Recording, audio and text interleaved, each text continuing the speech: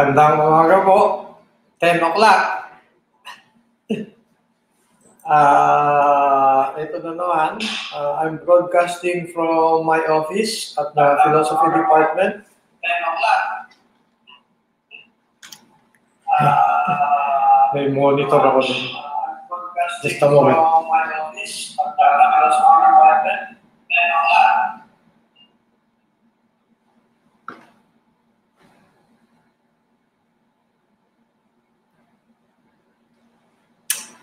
Kakainis. I'm sorry about that. All right. I have a monitor to my left just to make sure that I can check whether you can see the screens that I'm posting. So, good morning. Like I've said, I'm at room 4209, Palma Hall, Pavilion 2, Philosophy Department, second floor. Okay, first things first, let's get on to our attendance check. Very important. All right? Kung natatandaan ninyo, ha? Ano ang sabi natin? Importante ang attendance. Bakit? Kasi scholar tayo ng bayan. Alright? So, everybody, check this out. Attendance. Alright? Fill out the forms and then we go on with the class. Alright? So, why is attendance important? Kasi scholar ng bayan yung resources ng bayan ginagastos sa atin, pati sa akin. At hindi natin dapat pabayaan sapagkat sa dami ng mga Pilipinong kailangan ng resources, kawawa naman kung hindi natin bibigyan ng halaga. Alright? Dapat sana napunta sa kanila pero sa atin napunta. Oh, ang galing ang dami na agad na nakapag-comment. Good morning! Alright, magandang umaga sa inyong lahat.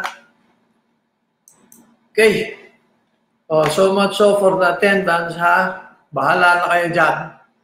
Meanwhile, okay.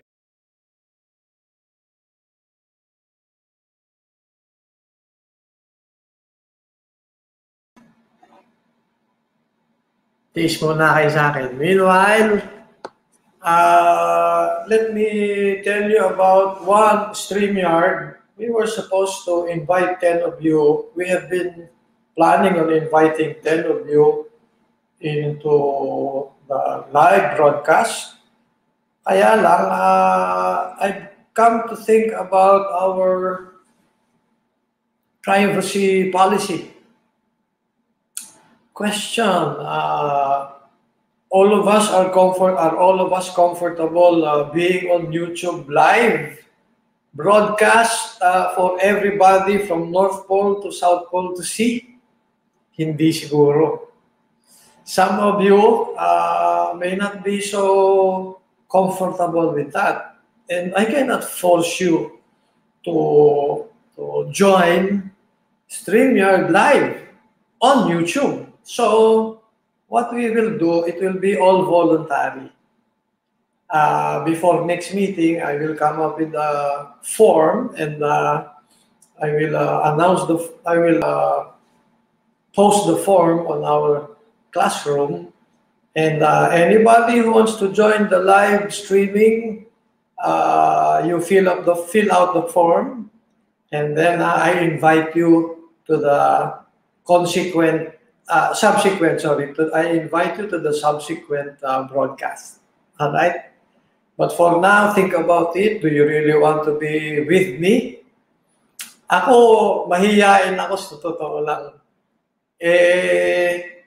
Wala akong choice. Naloko na. Lalo na, kita nyo naman itong buhok ko.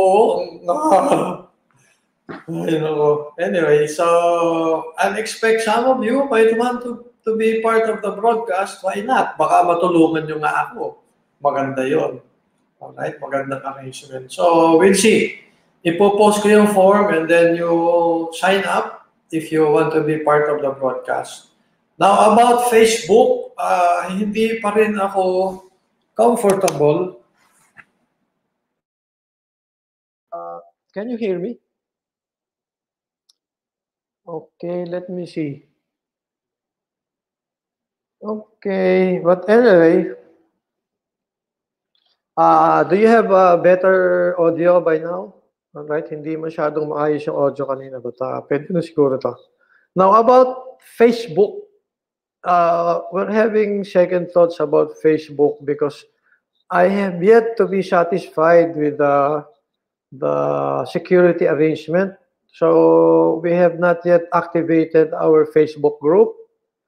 Stand by. Hopefully next meeting we can do that. But for now, we have YouTube. All right, we have YouTube live. Tiis tayo. Now, practice tayo. We need to practice how to use Mentimeter. Some of you are probably already using Mentimeter elsewhere, but not all of you. Chances are not all of you. So, let's do it. Practice tayo. Alright? So, ito yung ating Mentimeter. Alright. Teka, let's change the screen.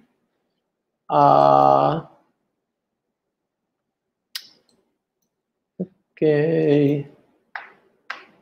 Sorry. Kamali. Ito po-post natin Mentimeter. Yan. Can you see that? Mentimeter. All right, here. Can you see that? Okay, that's the link. That's the link. And this is the, all right, that's the link. So, ay, nakalimutan kong i-activate. Pasensya na. Okay. Now, everybody, you come up with your, you log into your accounts as I log into mine.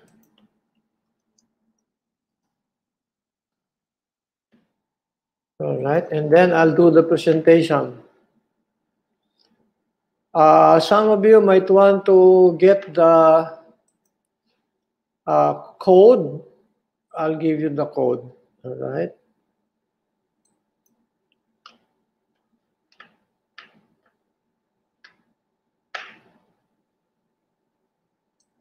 Okay, for today, I've already posted on our, all right. For today,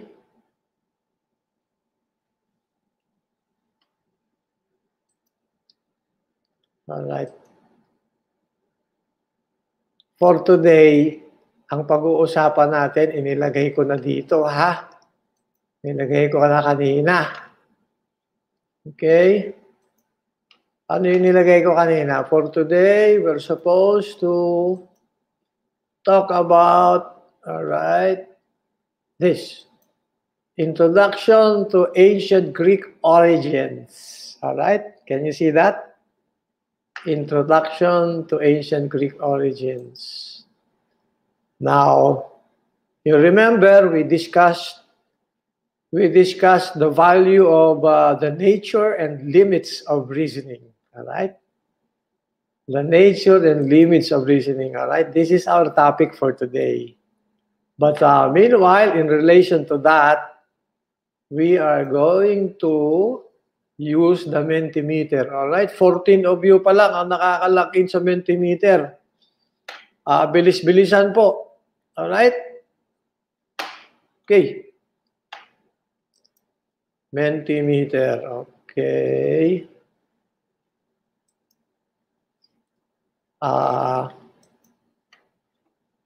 Let me see. Itong i-share natin sa inyo, ha? But, mali.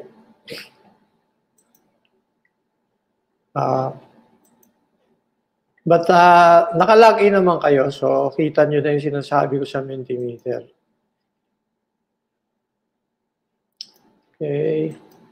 So, let me do the presentation. Okay, introduction to ancient Greek origins. Remember, meron akong tinanong sa inyo last meeting. Alright? Natatandaan nyo ba? We discussed the ancient Egyptians last meeting.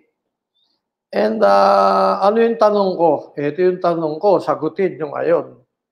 Ancient civilizations think that lives of men are in the hands of the gods and the deities. Ang tanong nga natin, yung mga Pilipino ba at large, ganun bang mag-isip? Kapareho bang mag-isip ng mga ancient civilizations? Ang inyong choices, nilimitahan ko ha. But later on, you will have open questions. So, pero saka muna yun, practice lang tayo ngayon. Oo, 50% 40 na lang. Kanina, 50% naniniwala. Yes, most of them.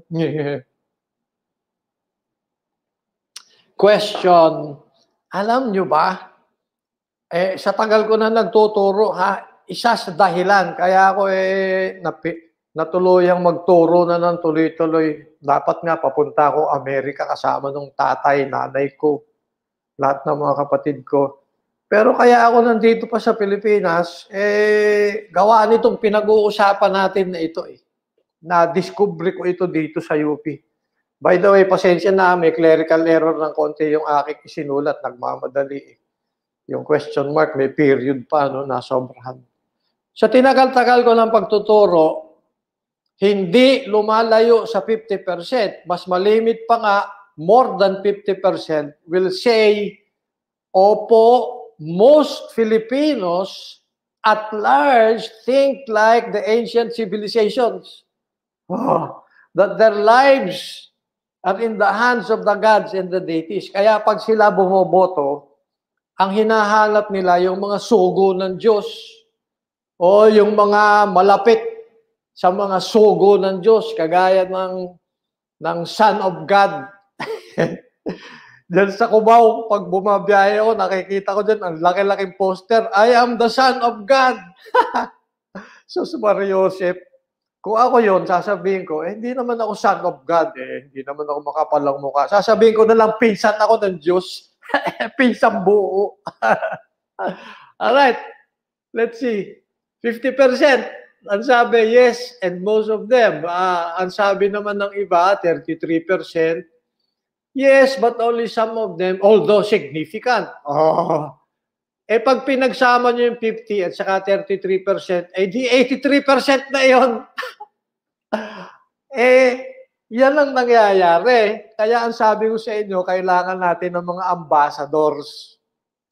Baka pag natapos ninyo itong course natin na ito, ay pwede naman kayo maging ambassador sa paligid natin. Kahit naman kayo mag-abroad at magpadala kayo ng sangkatutak na pera sa Pilipinas. Yung pera na yan, walang mangyayari. Kukunin lang yan ng kurakot. Bakit?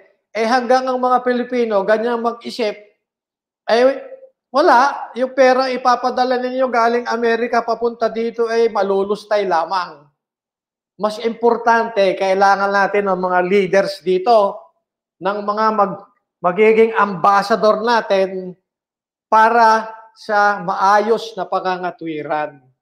Kung kayo ay nasa Amerika, padala ng pera dito, kagaya ng aking lahat ng mga kapatid, ang dami niyan, at saka ng aking tatay, nanay, baliwala yung pera dito Kukurakutin lang ng mga politiko. Ang kailangan natin, yung mga ambassador nandito sa Pilipinas at mahahawa ang mga Pilipino sa maayos na pangangatwiran. Kaya importante yung logic. Next! May tanong pang isa. How many of you have taken up some course in high school on the nature and limits of reasoning? High school, senior high. Tinanong ko na yan pero tingnan natin anong sagot ninyo diyan. Sige nga. Bakit walang sumasagot? Hindi nyo ba nakikita? Yan, meron. Oh. Anong sagot? Yes, but only in passing. Ay, ako'y ganyan. Bilib na bilib ako sa Ateneo. Pumasok ako sa Ateneo. Ay, pagpasok ko ngayong naalala ko ay pumunta ako ng UP. Siyempre, na-compare kong Ateneo at UP. Yung natutunan kong logic din ay doon sa high school nung pinag-aralan namin 2 linggo. Hindi pala, sorry. 2 araw sa isang linggo. 1 week in all my life, elementary hanggang matapos ng high school, ay 1 week lang akong nag-aral tungkol sa maayos na pangangatwiran. Yung 1 week na yun, 2 araw pa. Isipin ninyo, 1 week out of 52 weeks and how many years? 10 years ako nag-aral. 1 linggo lamang ang pinag-aralan ko sa maayos na pangangatwiran. Talaga naman, ano? So, yes, but only in passing as a small part of discussion. This is another way of looking at our answers in terms of the real numbers, not the percentage. So, 17, ang nagsabing yan nga, ay dadalawa lang naman ang nagsabi not at all. Well, pag sinabi natin 1 out of 52 weeks of the year, ay, di ba, ang labo naman noon. Tapos, 10 years pa. So, anyway, as you can see, yan yung sagot natin. Kaya kailangan tayo, ha? Kailangan ng mga ambassador. May isa pang tanong. Ito naman yung isang klase ng pagsagot. Ganyan naman. Excuse me. Pasensya na. How many of you have ever thought about why many buildings at the campus, ating campus dito sa UP, are ancient Greek inspired? Pwedeng, never hindi ko naiisip. Alright? Until nagklase tayo. Meron naman magsasabi, meron akong pakiramdam, pero yung pakiramdam ko, hindi ko alam, hindi ko sigurado.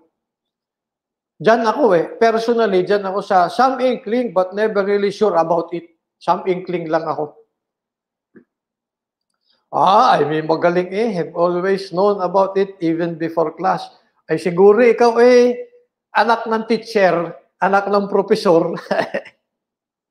Yung mga anak ng profesor, di kabisado nila at gawa ng mga tatay, nanay nila, kukwentuhan sila Alright, that's another way of looking at our participation. And as you can see, kagaya ko, marami sa inyo, some inkling but never really sure about why. Meron naman never talaga, wala tayong magagawa. Hindi naman talaga kasama sa edukasyon natin yun At meron namang isa, have always known, sabi ko nga baka yan baka kung sino man yan anak ng teacher. Alright? So, hopefully, lahat kayo ay nakakasama sa ating diskusyon sa Mentimeter. But later on, ibibigay ko sa inyong iba pang mga usapan at talungan. But at least nakapag-practice tayo, ha? Okay. Now, balik tayo dito sa ating Introduction to Ancient Greek Origins. Alright? Yan nga ang topic natin. Alright? Kita nyo ba? Ang comments natin, dito nyo uli ilalagay sa public lectures. Comments dito po. Please. Alright? Comments dito po. Please. Yan. Okay. Now, punta ako dito kasi mas malinaw ito Okay, sa PDF file ko. Right? Introduction to Ancient Greek Origins. Sabi nga natin, pag pumunta ka sa United States, halimbawa, yan, ang United States Senate, ay maliwanag ay itsurang ancient Greek structure, di ba? Photographed by Harold Mendo from Wikimedia. Salamat sa kanya. Maliwanag yan, hindi lang US Senate, pati yung US House of Representatives. Pati yung White House, kung saan nakatira si Donald Trump, ganyan ang itsura. If you go to London, yung kanilang Parliament House, marami, lalo na yung interior, marami ay inspired ng ancient Greece. Ganon din sa Berlin, yung kanilang Bundestag, ganyan din ang itsura. Dito sa atin ay, ayan, oh, kita nyo. Can you see that? De La Salle University, alright? The best school along Taft Avenue, Manila. Alright? Eh, ganyan din ang itsura nila. Inspired ng ancient Greeks. At syempre naman, tayo, the best school in the Philippines. Yan, photo by Ramon Velasquez. Salamat sa kanya. O, ay maliwanag na maliwanag, ancient Greek structures. Yung mga buildings ng UP nung bago nagka-World War II na binomba noong away ng mga Hapon at Amerikano, ay ganito, halos ganito ang itsura. Halos ganyan ang itsura. Alright? At saka ganito, yung sa Lasal.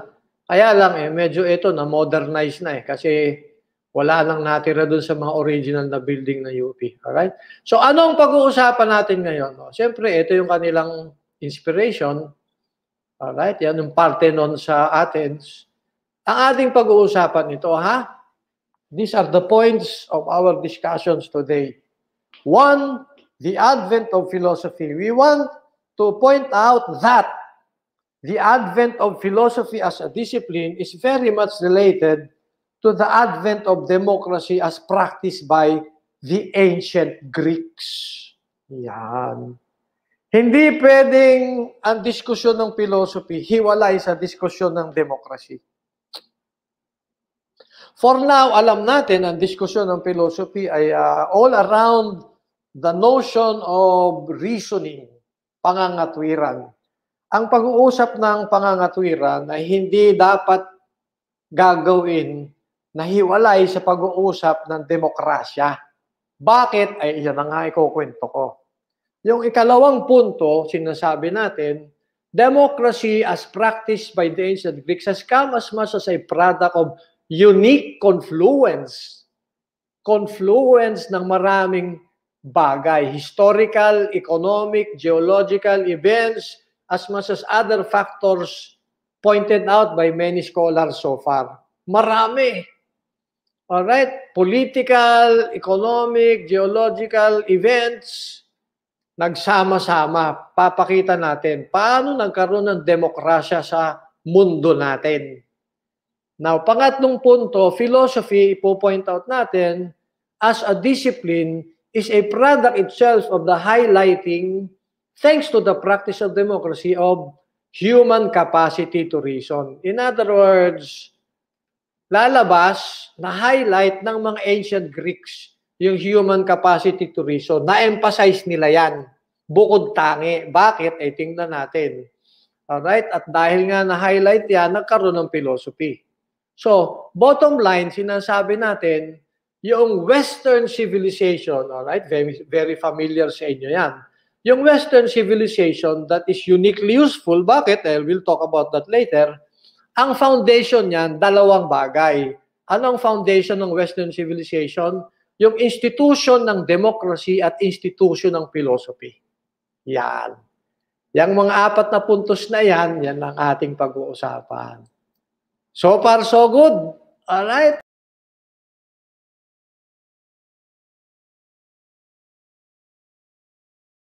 Dito.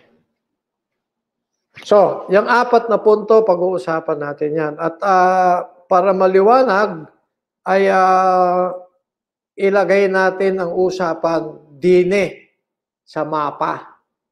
Mapa ng Greece. Nasaan ba ang Greece? Alright? Balik tayo sa usapan natin, punta tayo sa mapa ng Greece. Ayan. Naku, mahabang usapan to. Kita nyo ba? Nasaan ang Greece? Iyan. Alright, ito, yan ang Greece. Alright? Ulitin natin. Mula din sa banda rin sinakop pa itong bandang ito, tapos hanggang doon, yan ang Greece. Alright? Actually, kung hindi dito sa isthmus na ito, yung leeg na yan, archipelago na yung Greece. Kasi pag tinignan yung mabuti, ano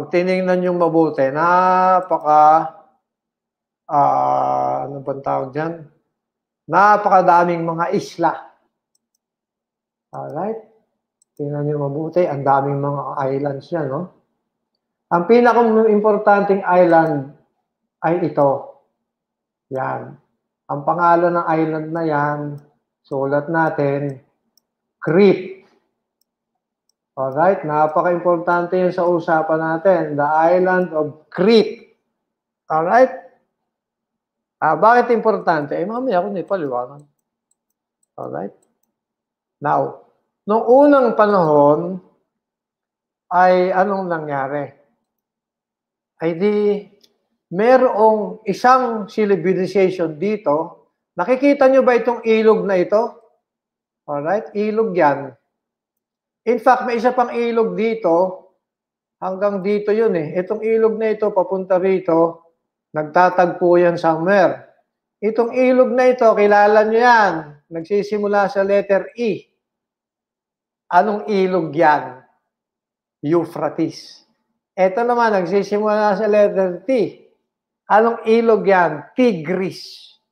Dahil sa mga ilog na yan, magandang-maganda ang natural resources dito. Dahil maganda ang natural resources, nagkaroon ng Persian civilization. Nagkaroon ng Persian civilization. Alright? Hindi lamang dyan may sibilisasyon. Ito, kita nyo, ang haba naman ng ilog na ito. Alright? Siyempre, alam nyo, ang pangalan ng ilog na yan, Nile. At, of course, dahil maganda yung natural resources, nagkaroon dyan ng civilization. Di alam nyo na yon, anong civilization? Di Egyptian. Alright? Egyptian. Alright? Alam niyo na yan. Now, noong unang panahon, may isang ilog dito. Actually, pag tinignan niyo mabuti, itong area na ito, may mga ilog dito dati Kita niyo itong part na ito. Alright? Itong part na ito, may ilog dyan dati Alright? Meron din doon. Ay, hindi pala, sorry. Meron din doon somewhere doon pa ganun. Now, itong part na ito, noong unang panahon, may civilization. Ang pangalan ng civilization, Carthage. Carthage. Alright? So, meron kang meron kang Carthaginian civilization. Carthaginian, alright? Civilization. Yan. Okay. Now, you have 1, you have 2, and you have a third civilization here. And what's common to all of them? They had natural resources thanks to the rivers. But, uniquely, may isa pang civilization dito. Alright, yung civilization nandun sa sa city of Knossos. The city was called Knossos, but the civilization was called Minoan civilization. Alright, Minoan, kasi bago na-discover noong 1960s, yung civilization, merong Greek mythology na doon sa mythology, merong isang yung Greek king, ang pangalan, si King Minos. Everybody was saying, oh, that's just a fiction, that's just a story, etc. Turns out, yung palang si King Minos, mukhang totoo. Yung basis ng kwento about King Minos mukhang totoo, and this is where he lived, in that city called Knossos. Alright? So, apat ang sibilisasyon noong ancient times. We're talking about the period of around 1500 years BC all the way to around 600 years BC. That's the period we're dealing with. All right? So far, so good. Everybody can see what we're talking about. Now, may tanong. Papaano nangyari, as you can see, papaano nangyari na dito sa place na ito na mukha namang walang natural resources, walang ilog. And in fact, pag nakita niyo, puro mga batuhan lang yan. Paano nangyari na nagkaroon ng sibilisasyon dyan? How did that happen? Big question. Alright, so we'll go into that. Pero meanwhile, bilangin lang natin, ano? Meron tayong one civilization here, meron tayong another civilization here, meron tayong another civilization here, and then another here, all four. And this is uniquely interesting. Why? Because it had no natural resources, and yet it was highly civilized. In fact, yung Knossos, in many ways, ay mas sophisticated ang civilization kaysa civilization, for example, ng Carthaginians. So, big question, no? We'll get back to that later, but meanwhile, let's see what's going on. All right, meanwhile, let me call your attention to something else. All right, keep that at the back of your mind. There were four civilizations in the ancient times, and this is now the other matter I want you to pay attention to. All right, check this out. There looks like a boundary of water between two lumps of land.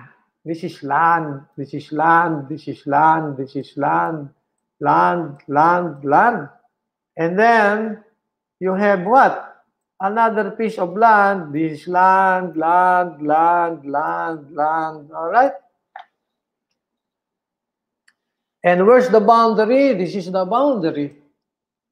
All right? Okay. Very good.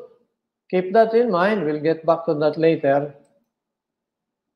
Now, baka nami-miss nyo na ako. Eh, di ito. All right? Ngayon, anong situation? Merong isa dating tectonic plate, buong buo, naghiwalay. Yung isang plate, European plate, tectonic plate. Yung isang plate, African plate. What happened? Biglang silang nag-collide. Nung nag-collide sila, yung European tectonic plate umakyat at yung African tectonic plate nag-subside. So, anong nangyari? Ay, excuse me. Anong nangyari? Well, even a better question, sir, ano namang kinalaman? Ano nangyari? Sir, ano namang kinalaman ng usapan na yan sa logic? Wala. Gusto ko lang magkwento. Alright, so what happened? Now, pay attention to this. Alright? Pay attention to this. See that? Yan ang mga itsura ng mga places sa Greece. Ancient times at sa ito yung typical landscape sa Greece. Alright? Saan ang Greece? Oh, balik tayo dito ha. Saan ang Greece? Sabi nga natin, dito. Nandun siya sa European plate. Anong nangyari sa European plate? Umakyat. Ito yan. Yung dating underwater, excuse me, for a long, long, long time, tectonic plate but underwater, all of a sudden, umakyat. Yan. Now, ang problema, kasi underwater dati, itong maraming places sa Greece, specifically sa Greece at saka Italy, itong maraming places na ito, na formerly underwater, ay coralline material. Coralline, meaning to say calcium carbonate, and calcium carbonate under high pressure becomes marble. Kaya sila sikat sa mga Roman structures ng Italy at saka Greek structures ng Greece, puro mga marble columns. Kasi ang dami nilang calcium carbonate dahil coralline material sila millions and millions of years ago. Alright? Eh biglang umakyat. Nung umakyat, itong itsura. Alright? Nung umakyat, ito itsura. Makikita ninyo, walang beach. In fact, biglang lalim ang tubig dyan. Walang beach. And then you can see layers and layers and layers of coralline material.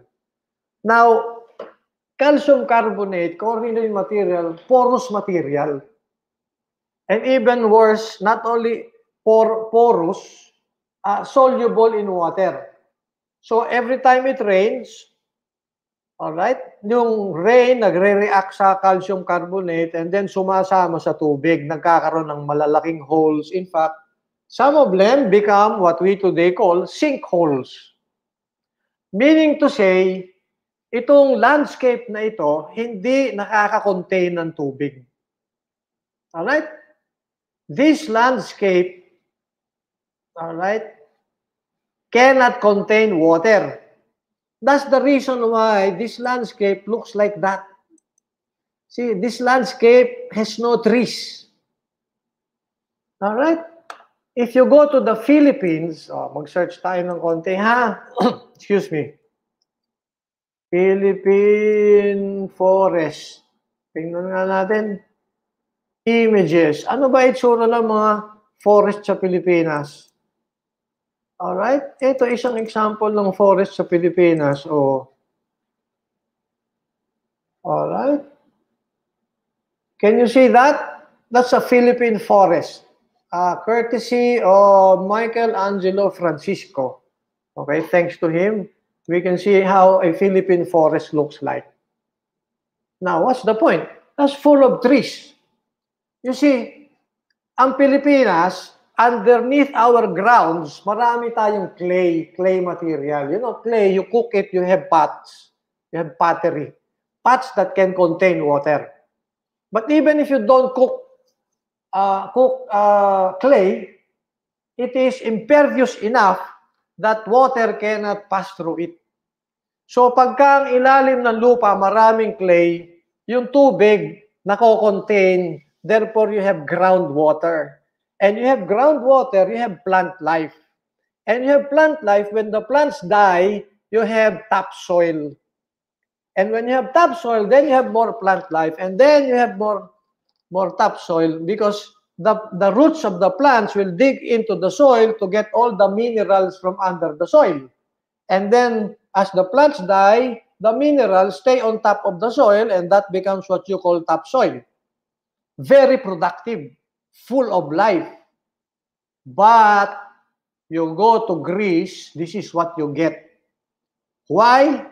You only get grasslands and just a handful of hardy types of trees. Why? Because they do not have water. Walang groundwater kasi every time it rains, the water goes all the way through the holes and ends up in the sea. As you can see here, they end up all over the sea. So, no forest. Now, what does that mean? we get back to Greece. What does that mean? All right. You see, most of central Greece devoid of plant life the way we have plant life in the Philippines. All right. These areas, you cannot have husbandry because of only hardy types of animals like goats and sheep and goats and sheep. You cannot have pigs, you cannot have carabaos, you cannot have cows all over the place because, excuse me, there's not much to eat over yonder. Alright? Ito ang itsura nila eh. Wala kang kakainin dyan. Walang agricultural production. That's the point. There are no farms that you can put up. So, along the central parts of Greece, you have no human settlement. That's the point. So, saan napupunta ang human settlement? See, every time, if you look at the way the different places in Greece are structured, all right? Manipis ang topsoil. When it rains, the topsoil goes with the rain, goes with the water flowing down as much as the water can take the soil with it. All right? So, nagkaka-erosion. Nagkakaroon ng erosion. Ano nangyari? Pag may erosion, this is what happens. Nagkakaroon kayo ng floodplains. Alright? Some floodplains here, some floodplains here, some floodplains doon. Ito, malaking floodplain yan. Dito may floodplain dito. Diyan may floodplain dyan. Parang in Leyte, for example, yung Tacloban. Tacloban City is a flatland. Why? Because it is a floodplain. And that's the reason why nung nagka-Yolanda, doon pumunta ang baha. Ang dami namatay. Alright? Now, the floodplains, you have topsoil that collect throughout the centuries, and there you can have your farmlands. And therefore, that's where you get your human settlements. So you have settlements here, here, and in different places where you have the floodplains, way below the mountainous areas. All right? So far, so good. Modern life, pwedeng meron tayong dito na settlement. But that's only because we have technologies that we can use to bring water atop these places. But not in the ancient times. All right? So, what happens? You have all Greek-speaking communities, all Greek-speaking societies throughout the centuries developing. And guess what? As they develop their cultures differently with unique nuances. Parang sa Cordillera region, marami dyan Ilocano. In fact, lahat sila Ilocano. All of them speak Ilocano. But unfortunately, you have one kind of culture, the Tingyans, another kind of culture, the Kalingas, another type of culture, the Sagadas, another type of culture, the Itnegs and the Ifugaos. And because they have unique cultures, when they come into contact, there is conflict. Walang contact, kasi there are no roads that you could build across. All right? No way you can build roads, places like this. One, you have to climb up, and then two, there's no water there and you work without water, and three, there's no food over yonder. So, very difficult. And so, in the long run, nobody builds roads. There are no roads connecting the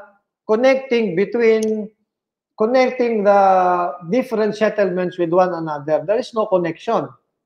And so what happens, because there is no connection, then they develop unique cultures, and then when they get into contact, you have war.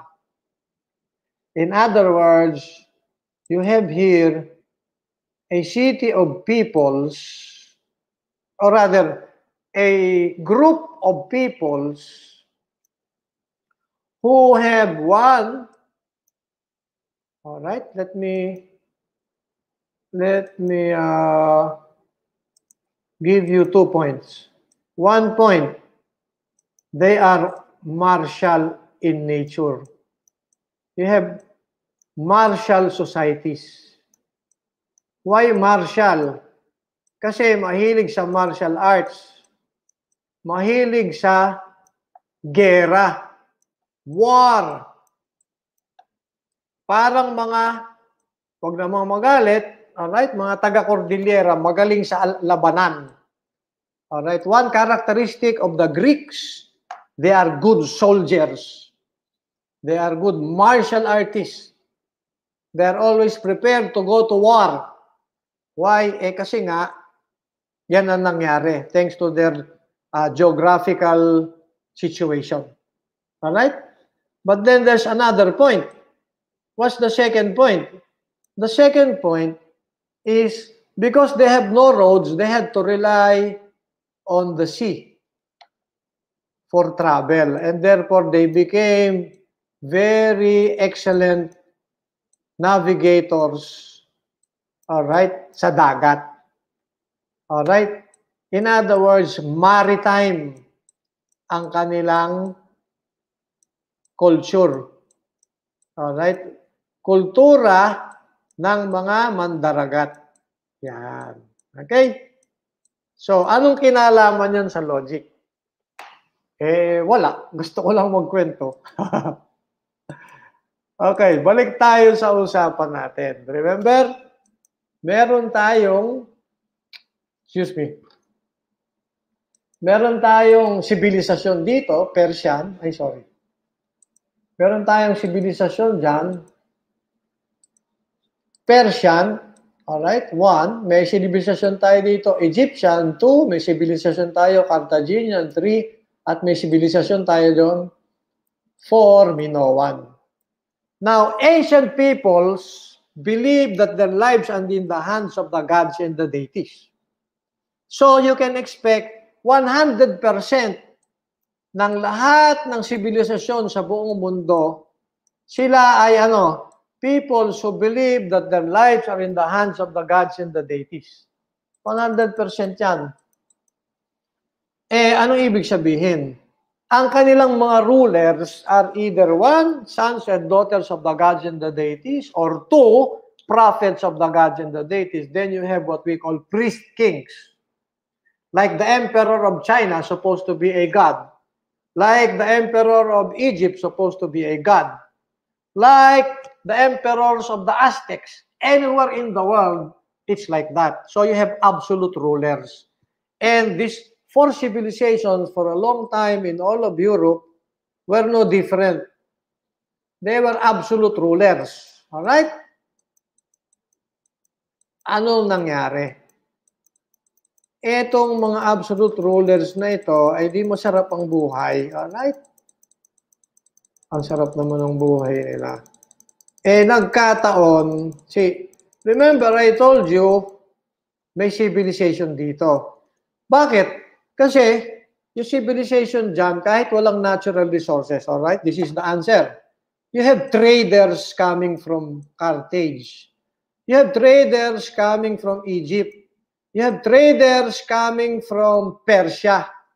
When there is inclement weather, they look for refuge. And probability-wise, statistically, their main refuge has always been Crete. Alright? Crete. So even without natural resources, Crete was a place to go to. Why? Because there you meet many traders. Just like Hong Kong. Alright? Just like Singapore. Alright? Hong Kong, Singapore, alright? They have not much natural resources, but they're the places to go to because good business. There are so many businessmen, there are so many traders, many goods you can buy and cheap because there's plenty of supply. So, very unique place, a place for businessmen. They are not so known for soldiering. They are more known for business.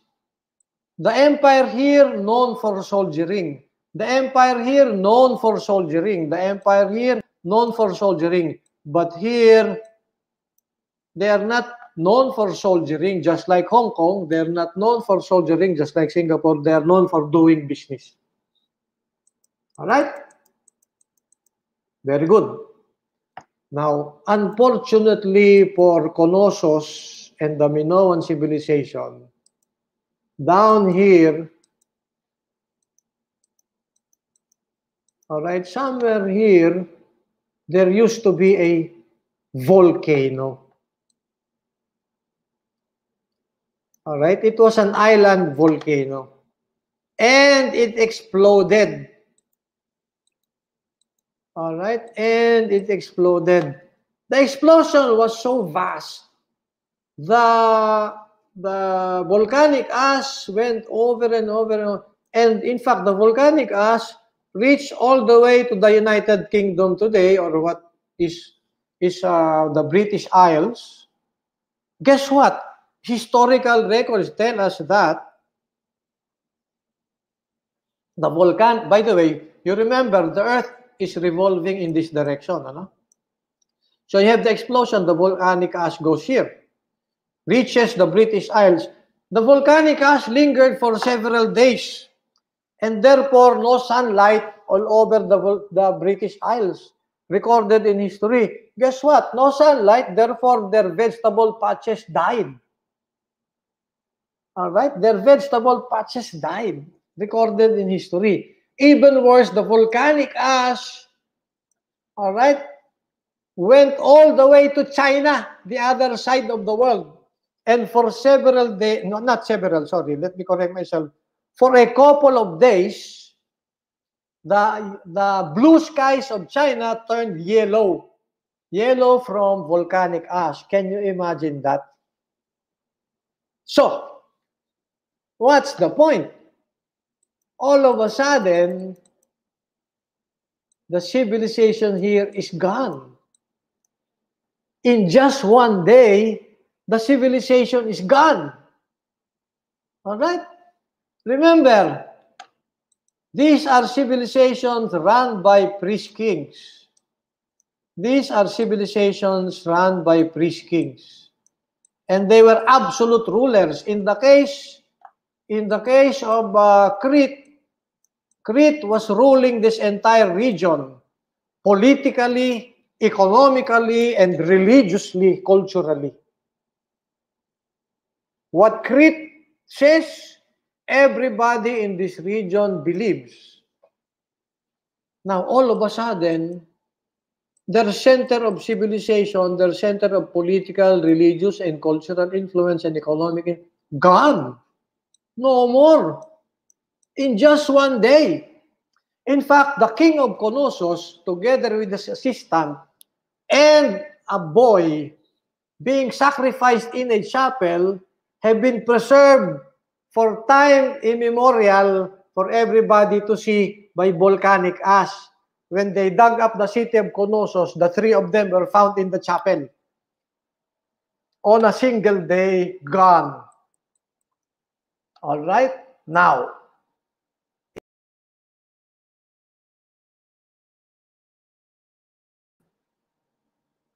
me.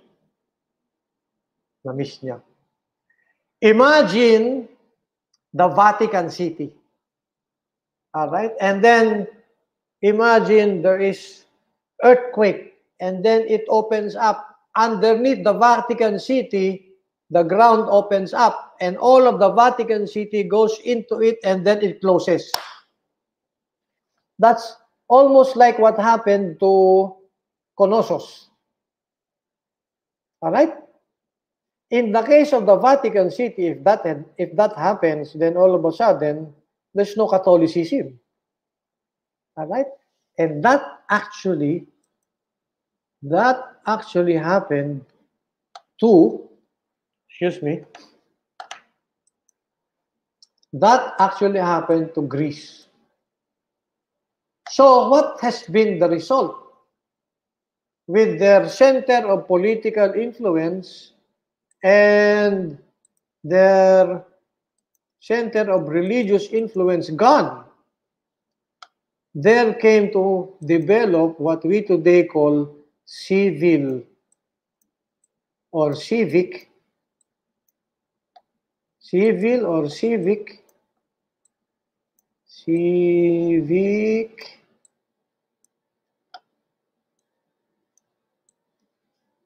right, civil or civic society, civic religion,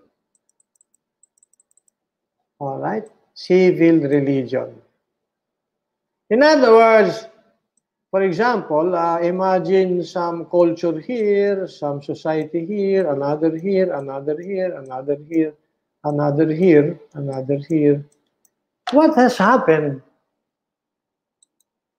was they developed their own interpretations of their own religion, independent of one another. So you go from one community to another, you may be talking about the same gods, the same narratives, the same behavior of gods, but you have different interpretations of what all of these would mean. So it was a very different world after the volcanic eruption. Before the volcanic eruption, everybody here believed the same thing.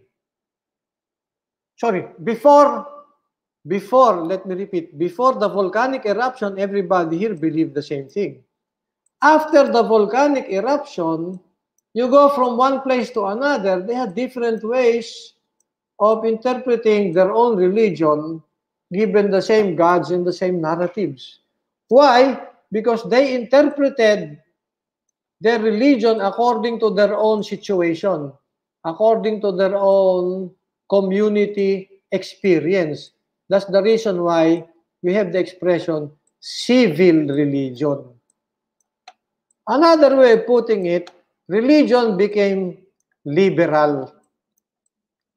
Religion became liberal. And apparently, nowhere else in the world was such a place where we had liberal religion. It was only here, unique to the Greeks. All right? So, unique to the Greeks. So, what is the effect? Well, we'll go back to that later. As all of these have been happening, all right? As all of these have been happening, yeah. All right, sorry. Yeah. As all of this have been happening, somewhere here,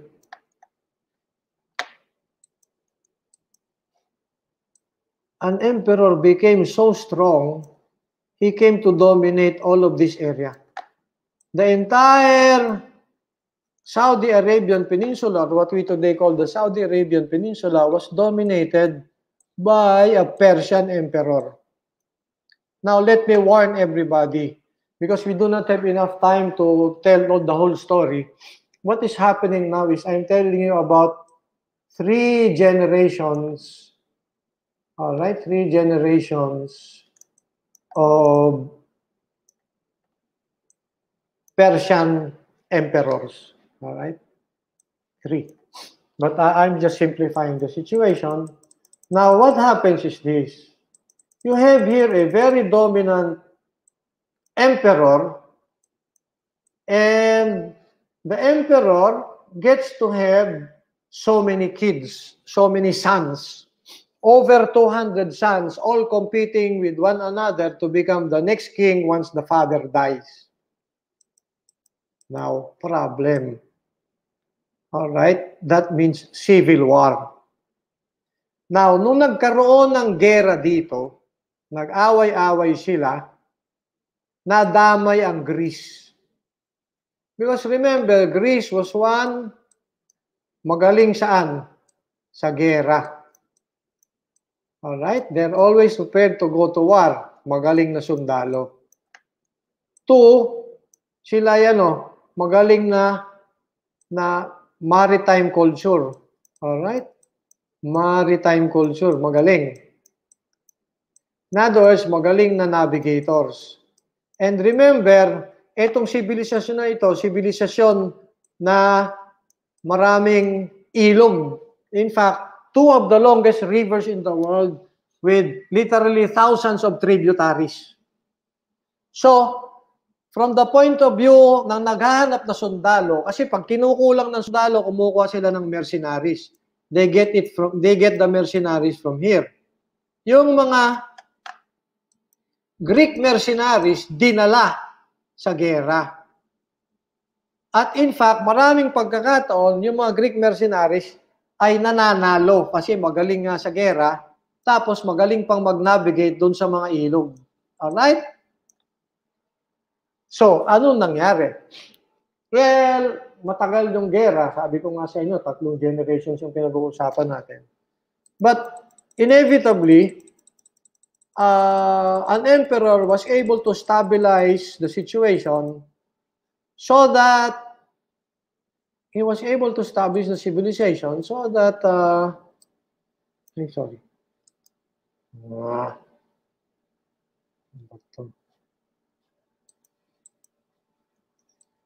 emperor was able to stabilize the situation so that again, he was able to extend his empire all the way to Egypt. Pero meron siyang big question mark here.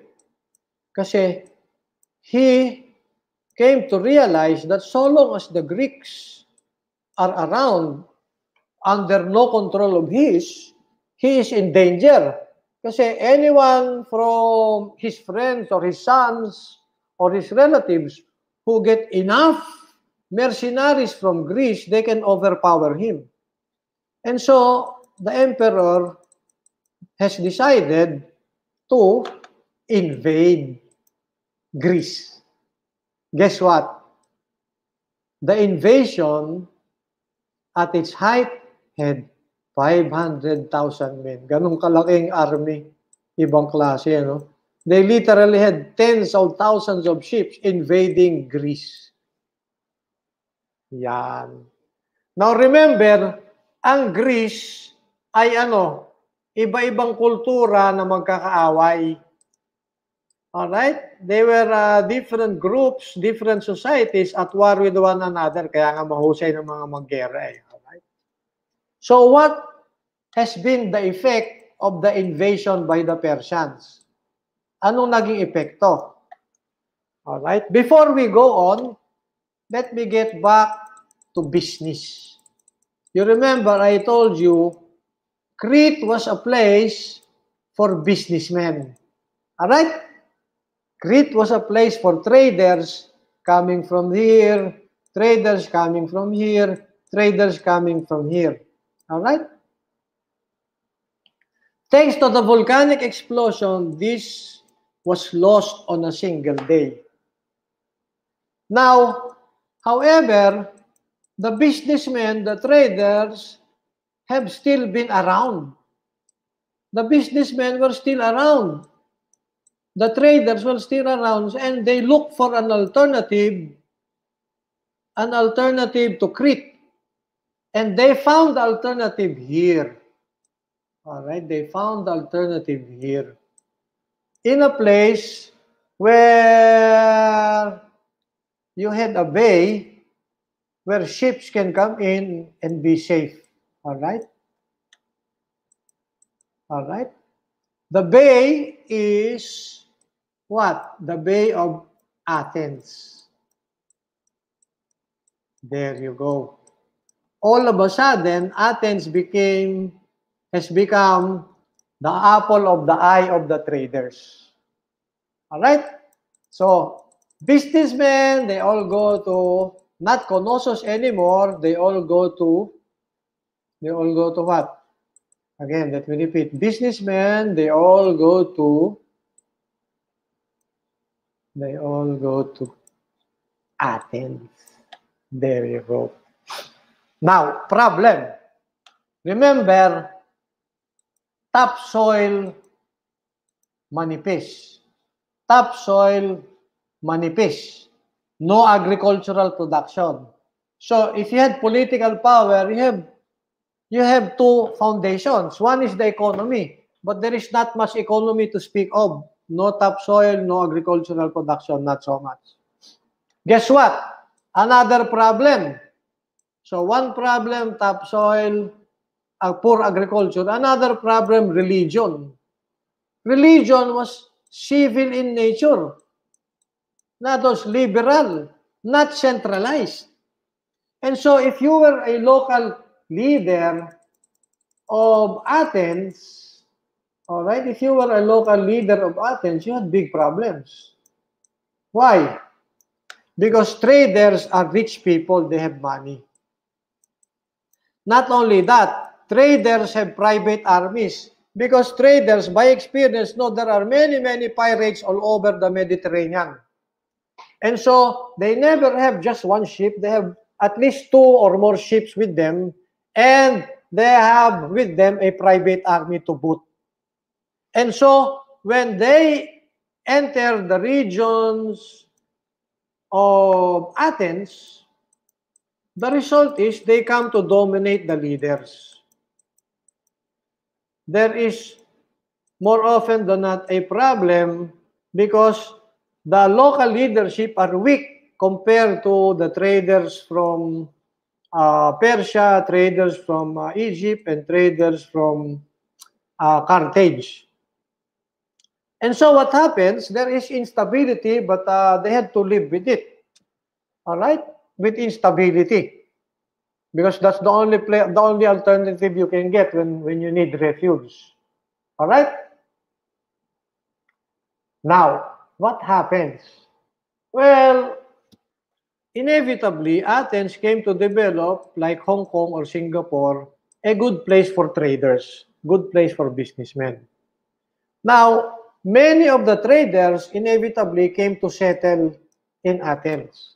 And as they settled in Athens, just like that, the Chinese booted out of China during the Boxer Rebellion, they end up in the Philippines and they stay put in Binondo. And when they stay put in Binondo, some of their kids are born there in Binondo. Similarly, the sons and daughters of the oligarch rich families from Persia, Egypt, and Carthage, they get to settle here and their kids are born in Greece. And as the kids grow up, they think of themselves as, on one hand, oligarch families from elsewhere, mga tisoy, and on the other hand, they think of themselves as Greeks. All right? And thinking of themselves as Greeks, parang mga Chino, ang tawag nila sa sarili nila mga Chinoy, ang sabi nila, all right, kailangan naman magmalasakit tayo. Kailangan magmalasakit tayo para sa Athens. One of those na nagmalasakit na anak ng mga oligarch families, mga tisoy, ang pangalan si Solon. Si Solon matalino. Si Solon mabait. Si Solon honest person, kilala ng lahat. And so, sabi ni Solon, kailangan tulungan natin ang gobyerno. Tumutulong siya lagi. At pag tumutulong siya sa lagi, napansin niya, mahirap pala. Parang nakalbo na ako, alright, tumanda na akong binata, katutulong sa bayan, ay kahirap pala, tapos sisisihin pa ako. Alright? So, sabi ni Solon, ang hirap tumulong sa bayan. So, what he did was this. Dahil siya naman ay matalino at magaling magsalita, kinausap niya ang mga pamilya. Alright? Baka nami-miss nyo na ako, ay edi eto uli ako, ha? Yan.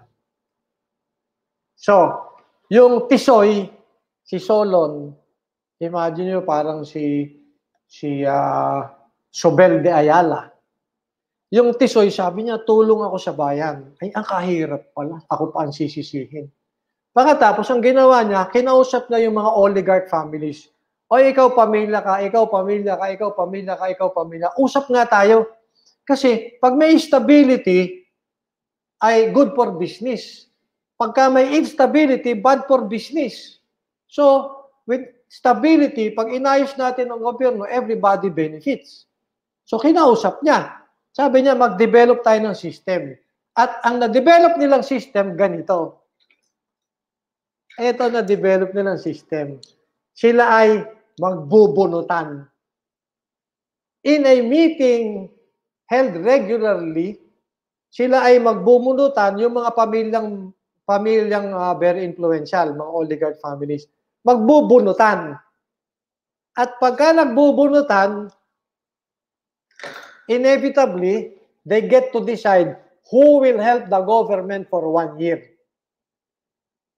And so everybody's happy kasi may stability. Ayan.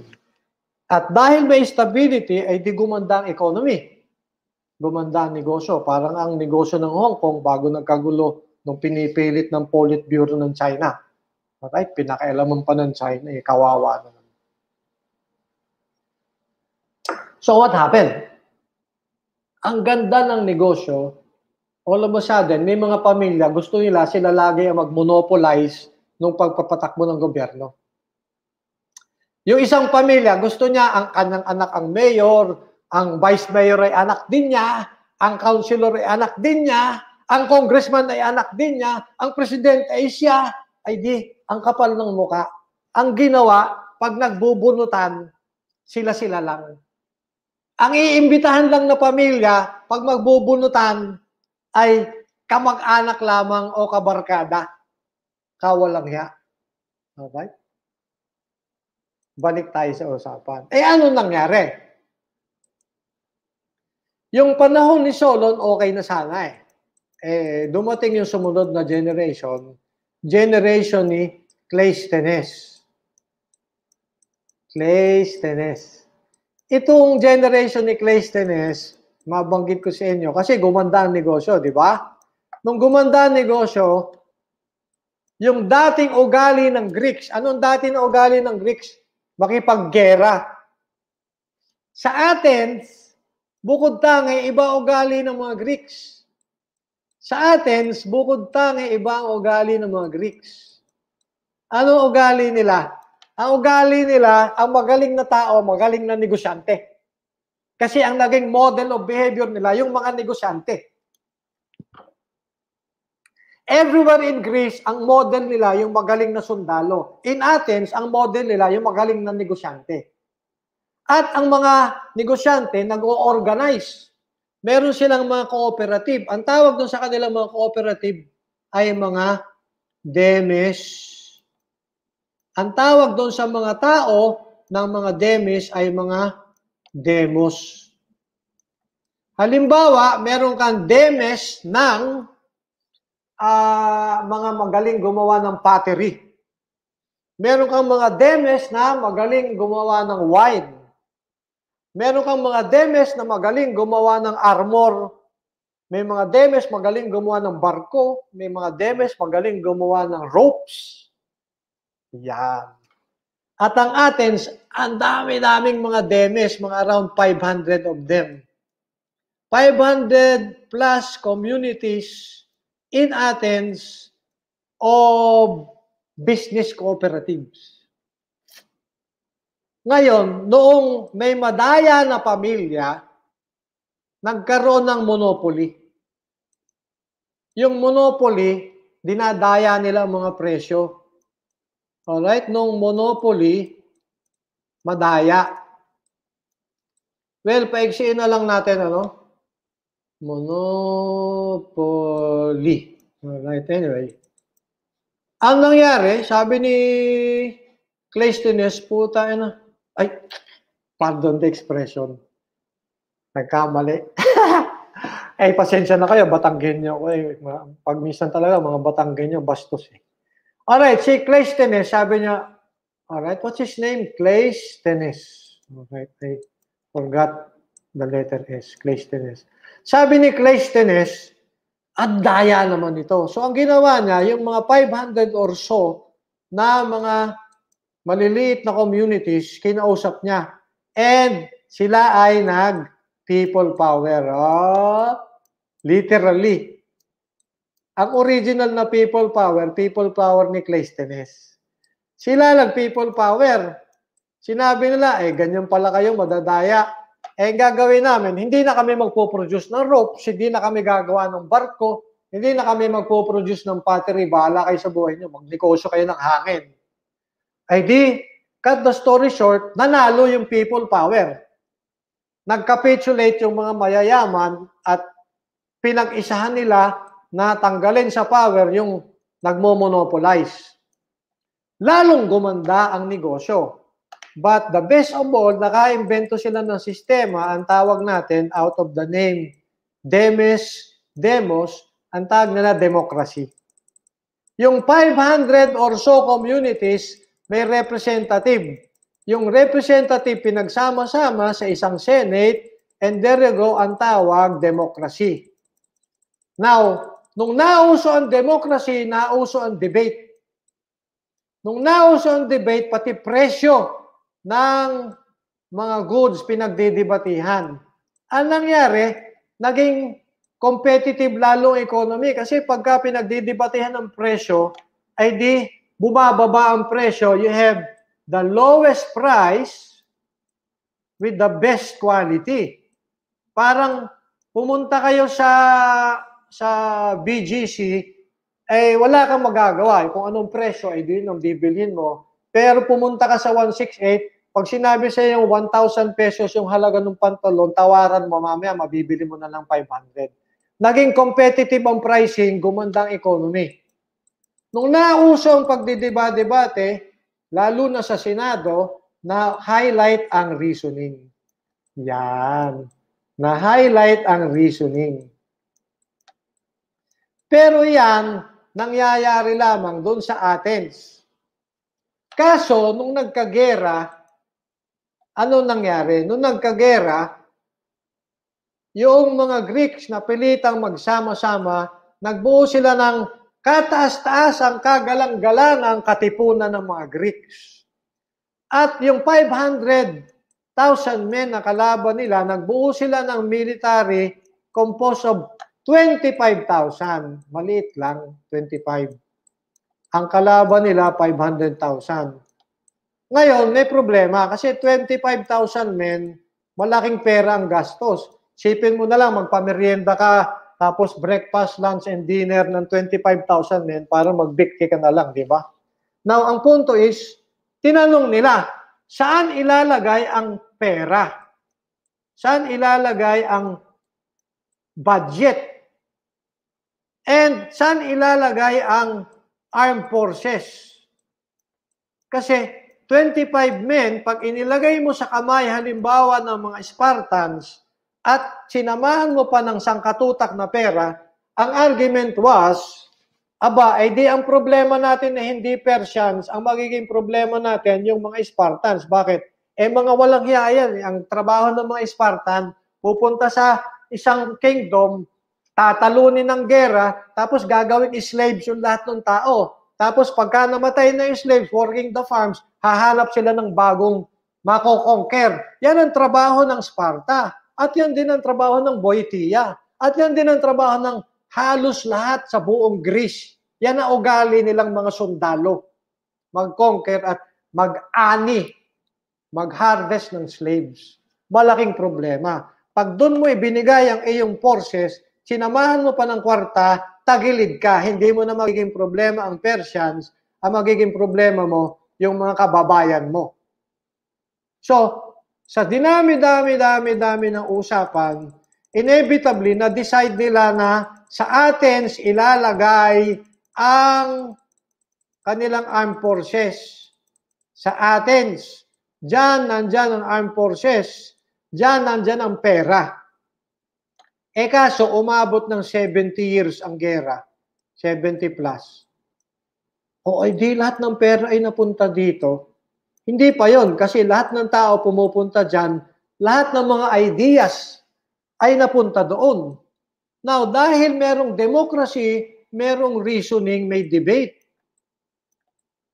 Yung dating magkakagalit ng mga kings, naging magkakabati. Yung dating, kasi hindi na nagpapatayan, kasi debate na lang. At yung dating mga magkakagalit na generals, naging magkakaibigan.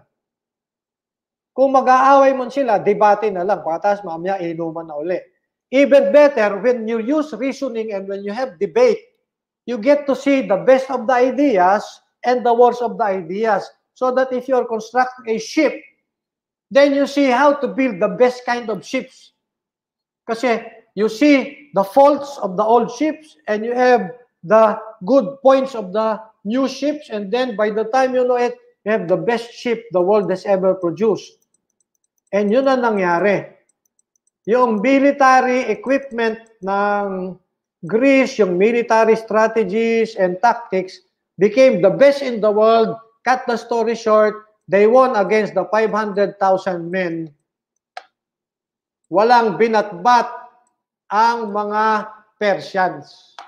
At nung sila'y nanalo, nauso sa buong region na ito, nadamay pa itong region na ito, nadamay pa yung region na yan, all the way hanggang dito. All the way hanggang dito sa Egypt. At anong nangyari, excuse me, nauso ang democracy. Nauso ang liberalism. Nauso ang reasoning. At dahil gumanda nga economy, kasi pag nagdidebate kayo sa mga presyo, you get the lowest price for the best quality of the goods. Everybody was happy here. Alright? Sikat na sikat ang Athens without declaring itself nagkaroon ng Athenian Empire. Without declaring itself as an empire, nagkaroon ng Athenian Empire. Alright? This became the Athenian Empire. At gumanda ang influence ng democracy, kumalat, at nauso ang paggamit ng reasoning. Guess what? The Greeks, thanks to what has happened, sila naka-invento sila ng activity, tinawag nila biology. They gave it a name, biology. Nakaisip nila ng activity, ang tawag nila physics. They gave it a name, physics. Nakaisip na ng activity, they gave it a name, logic. Ngayon, pinag-aaralan ninyo. Alright? Nag-invento sila ng system, ang tawag nila geometry. Ngayon, required by law. Pag-aaralan nyo exactly the same geometry na inimbento ng mga Greeks thousands of years ago. The Greeks were so good, they knew the world was round. And they were able to measure the circumference of the world. Eksakto. Sabi nila, ang circumference ng mundo, 40,000 plus kilometers. Aba, ay walang satellite survey. Walang intercontinental travel. And they were able to do that. Ibang klase ang mga Greeks. At magmula noon, eto na, summarize natin, ang legacy ng mga Greeks ay ito. Sinabi nila, men, pwede palang mag-predict ng future like the sun tomorrow rising from the east using only reasoning. Hinanap nila ang iba pang paraan to be able to predict the future using reasoning, at yun na nga, na-invento nila ang biology, ang physics, ang logic, na-invento nila ang geometry. That's what we today call philosophy. And sabi nila, eto, conclusion, men can foresee the future. Men can have control over their destinies, independent of the gods and the deities, dependent on their capacity to reason. Ulitin ko. Men can have control over their destinies. Why? Because they can predict the future. Men can have control over their destinies, independent of the gods and the deities, dependent only on their capacity to reason. Point number one, they can predict the future. We already know.